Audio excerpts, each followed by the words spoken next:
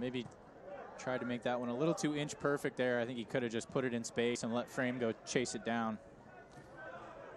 Polak was in the right place there, though. Ooh, Muhammad. Flag's going to be down here. This is trouble.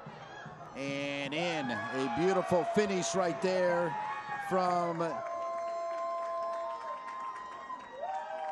Gavilanes, and it's 2-0, Greenville on top.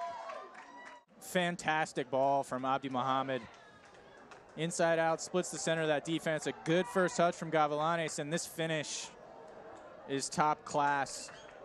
The little dink over Jake McGuire in Greenville.